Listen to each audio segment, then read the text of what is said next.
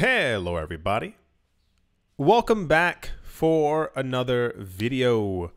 Hope you're all doing well and that you're all having a great day. Popular news, I would not have thought this would be. However, this was one of the most spoken about things out there. I'll tell you why, but also it's like, okay, cool. It says, in a significant move towards transparency, El Salvador's National Bitcoin Office, called ONBTC, has announced the launch of its own mempool space. This development allows anyone to view the country's Bitcoin treasury holdings. The initiative is supported by Mempool, which revealed it has provided a custom instance of the mempool open source project for the ONBTC. The step enhances the transparency and auditability of El Salvador's Bitcoin treasury. Let me try and explain. So, El Salvador, a number of years ago, was the first official country to adopt Bitcoin as a form of legal tender. There's tons of videos and documentaries, and you can go watch all the utopian things that they're doing on YouTube. The issue that's not really an issue is that El Salvador, for like a number of years, wasn't as transparent about their Bitcoin holdings as people would have liked. We've moved into a world where people think it's appropriate for everyone to know everything that you're doing at any given time of the day. It's like those really weird YouTubers who are like, let me show you my entire portfolio and how much money I have in my bank account. That's a very weird thing to do. People have gotten used to things like that, especially because MicroStrategy and like one other company, they show how much they have. It's meant to be more of a flex and not of a transparency thing. It's more of a, look how much monies we have. We have billions of dollars worth of Bitcoin.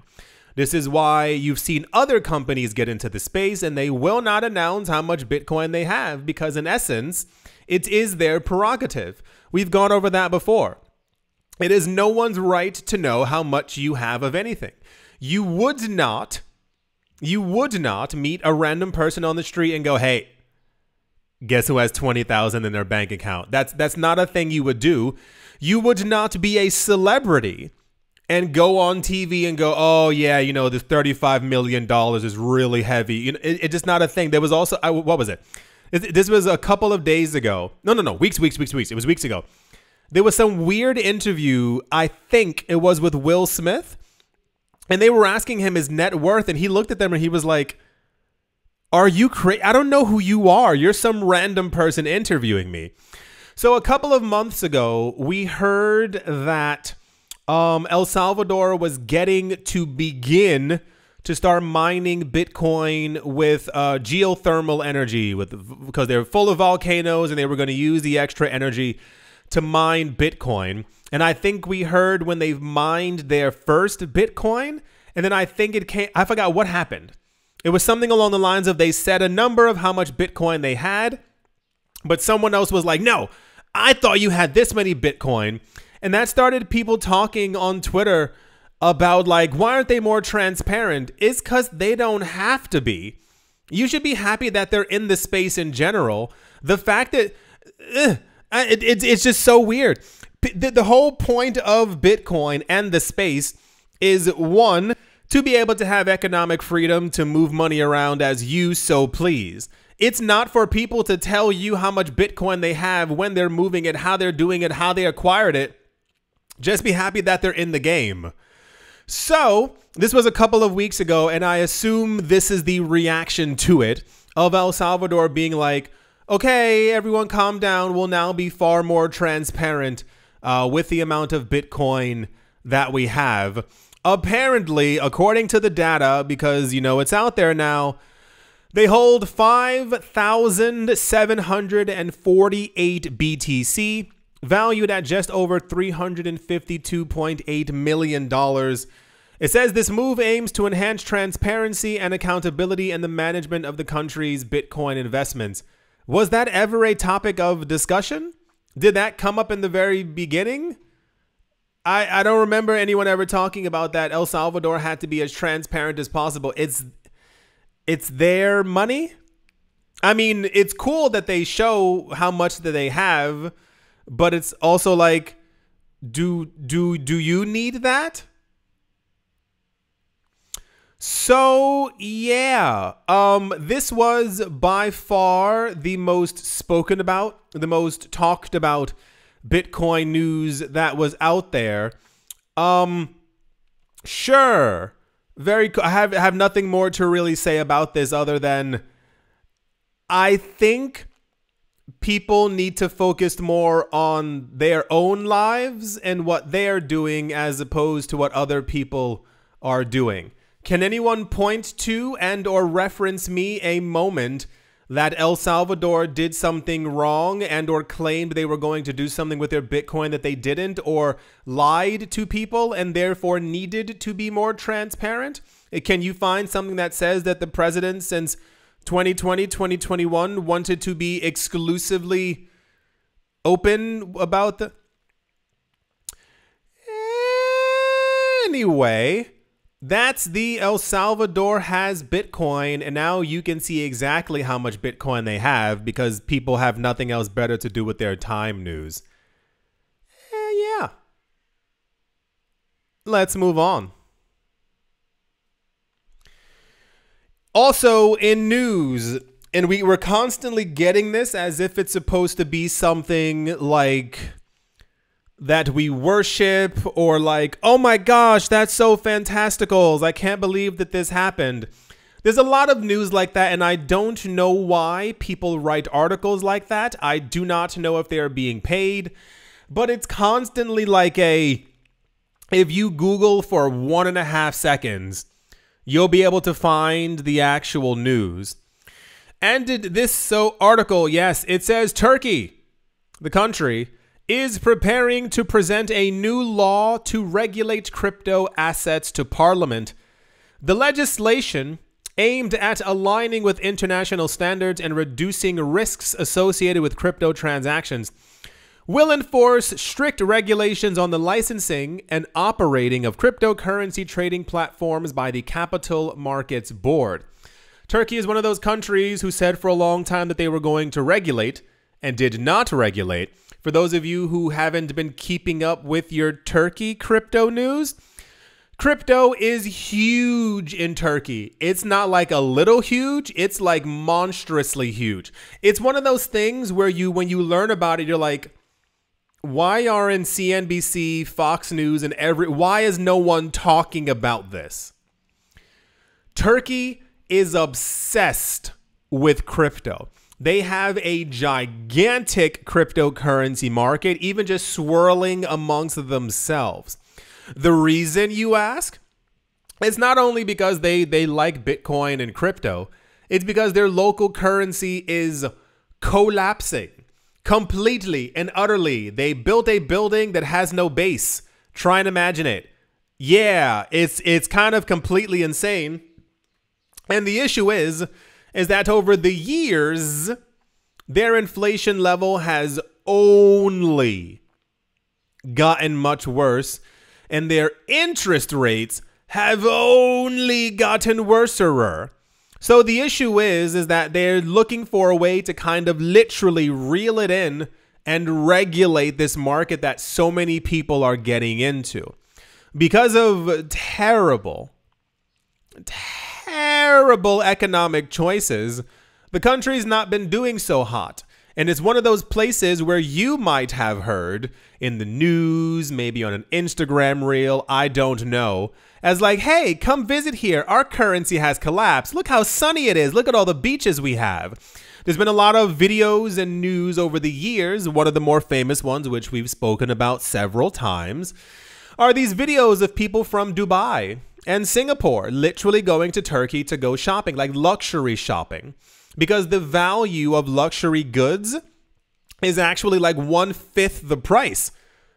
So of course people are going there. They have all these videos of people going to 4-star and 5-star hotels for a week, and it comes out to like $200. So it's great for the tourists who are there, who are pumping money into the ever-inflating economy. But the people who live there, that's the opposite. It's like the opposite of good for all of them. So these people who've been struggling over the years trying to figure out what do we do to get around this terrible inflation, they've done what the thing is for, and they got into Bitcoin.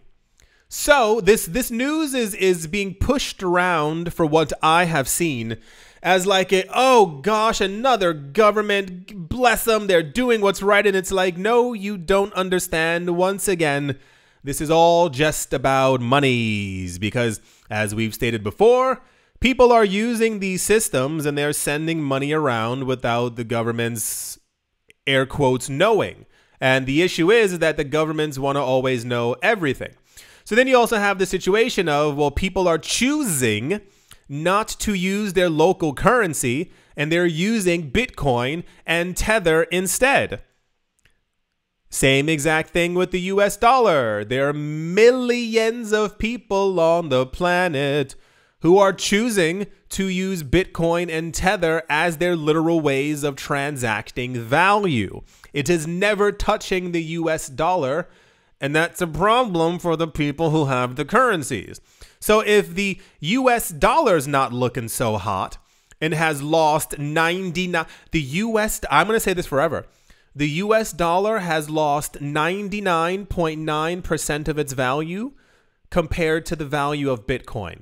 It's lost 99%. Now imagine the other world currencies.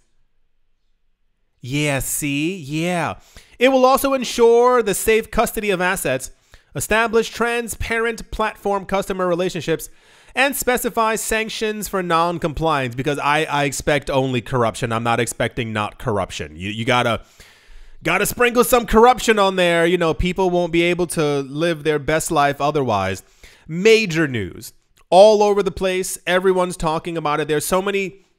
I think now once a week we're getting some kind of a country who wasn't in the space before or ignored it since 2017 is finally releasing some kind of regulations, and everyone's like, yeah, regulations. And it's like, okay, so cool, fantastic. They could have done this years ago. This is also, for those of you, I mean, if anyone is wondering, this is more of like a blanket thing between the World Bank, the IMF, and I forgot the other 3-letter thing.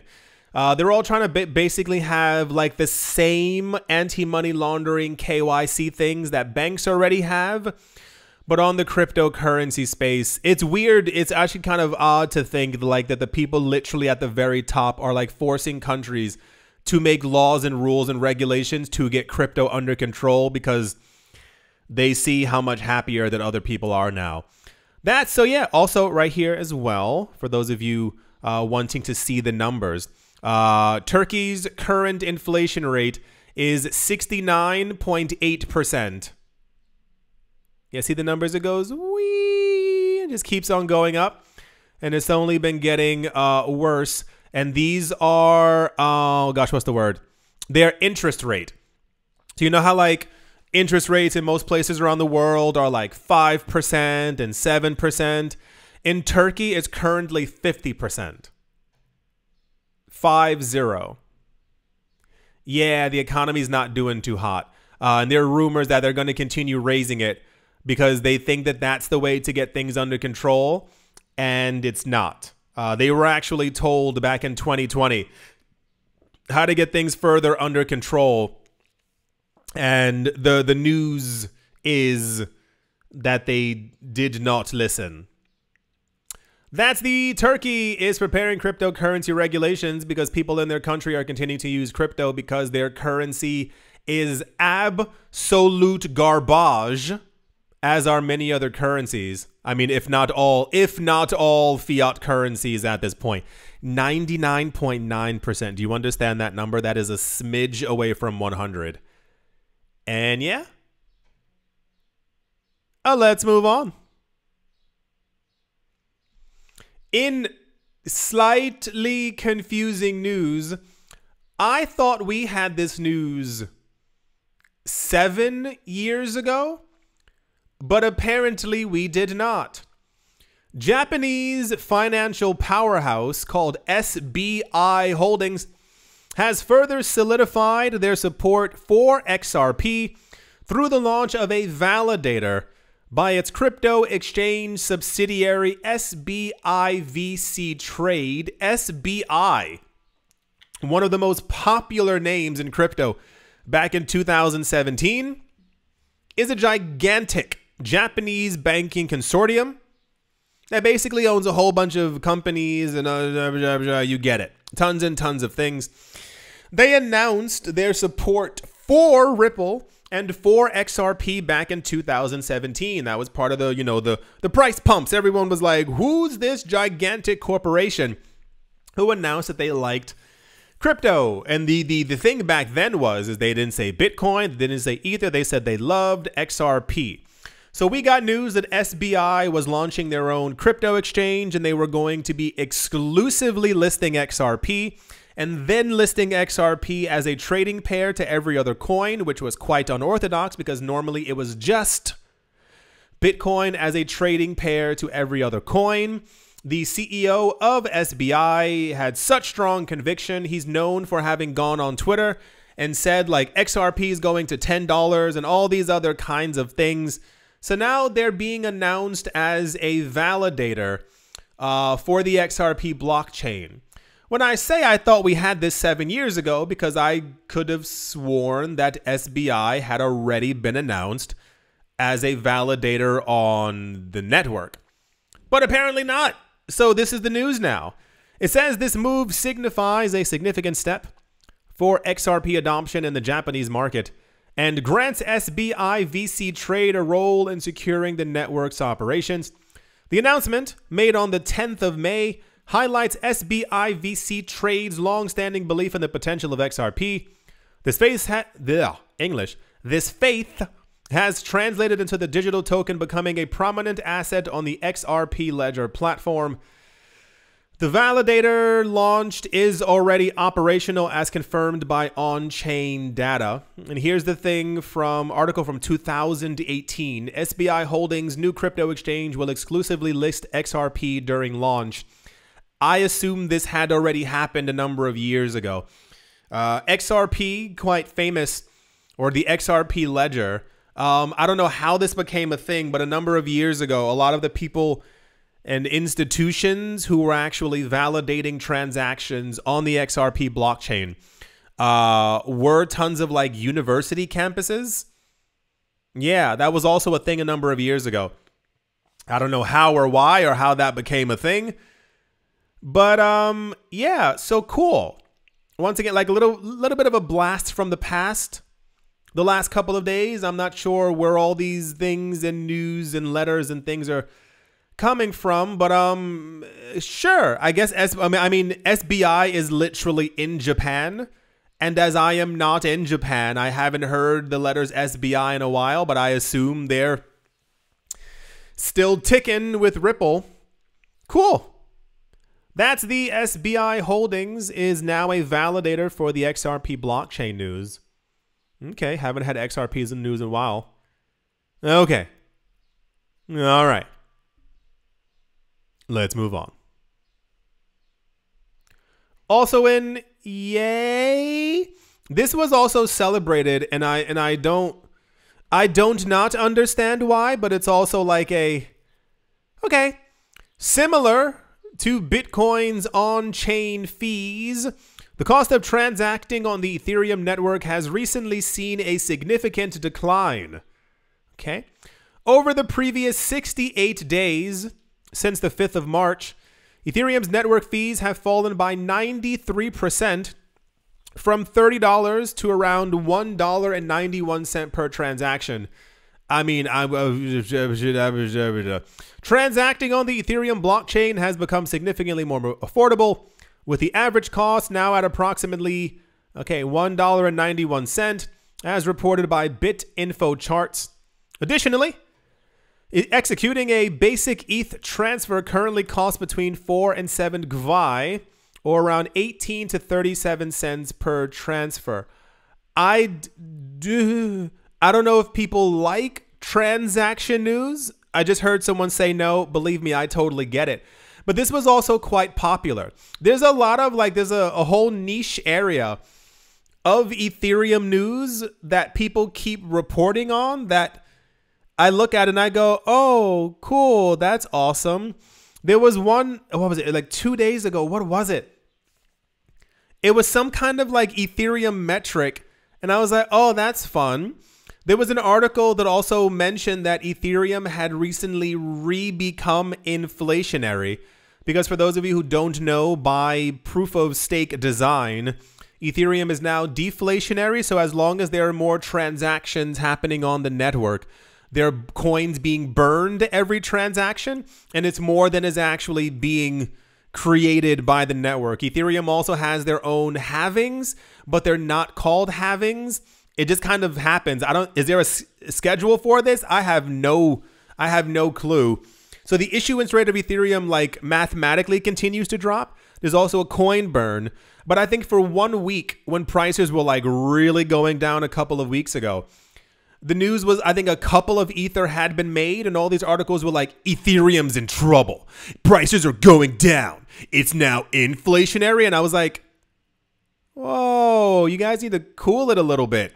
So I guess it's nice news that transaction fees are lower, but when you don't really update the main chains, this is what's going to happen. And this is why people are using Polygon and other layered solutions, because of these transaction fees. So that's the Bitcoin and Ethereum transaction fees have gone down over the course of the last, it says 68 days. That's a very specific number. Okay. All right. Let's move on. All the altcoin news is keep popping back up. I mean, I guess it's nice. It's indicative of a bull run, a bull cycle within the cryptocurrency space, but I always find the timing to be a tiny bit weird, if you will. A lot of you should, if not all of you should, know IOTA, IOTA. It's a blockchain, I think from not a blockchain, it's a tangle. You know how XRP has a ledger? IOTA, they say that they don't have a blockchain. It's more like a spider web that's constantly interconnected and all these other fancy schmancy words.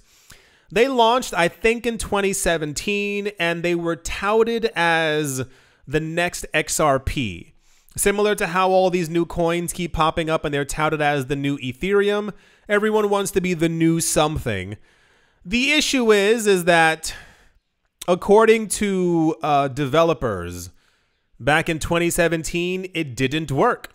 They literally looked through the code and they were like, there's a huge problem. The people from IOTA said it was all FUD.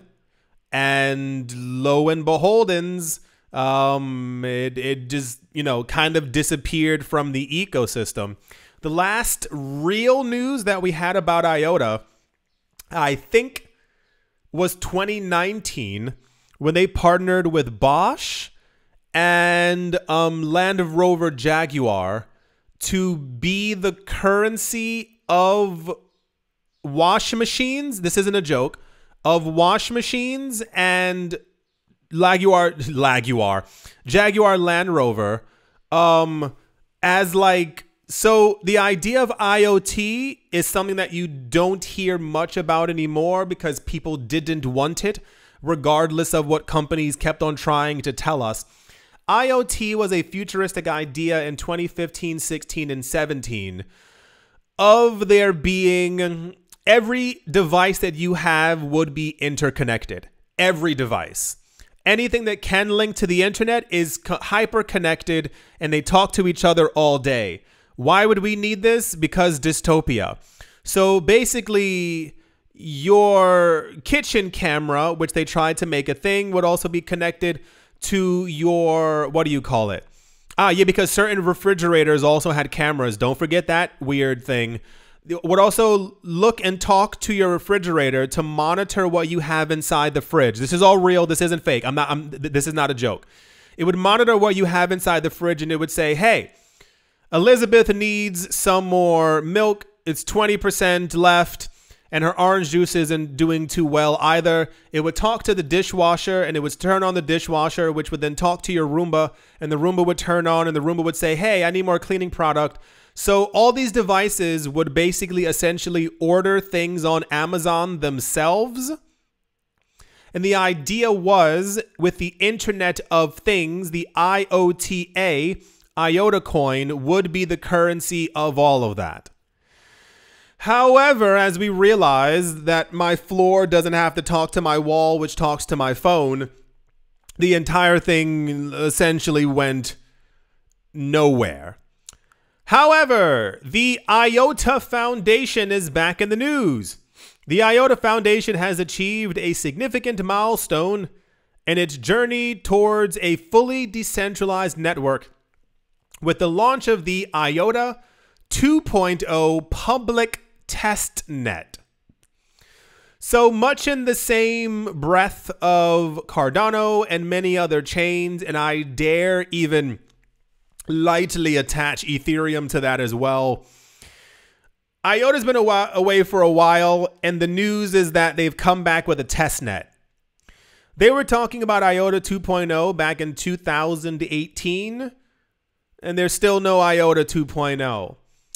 This pivotal development marks a new chapter in IOTA's history, and it says exciting milestone. Okay, it's a milestone in the evolution of digital ledger technologies.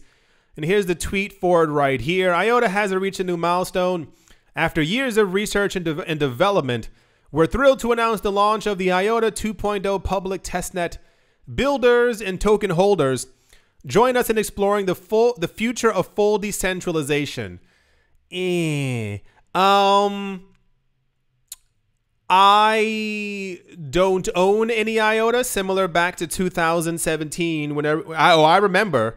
Don't go shy away now. Yeah, people used to scream at me, and they told me that IOTA, similar to scammy Solana, was the future, and that I was doing a disservice to my listeners by not promoting IOTA. And lo and behold, it's okay.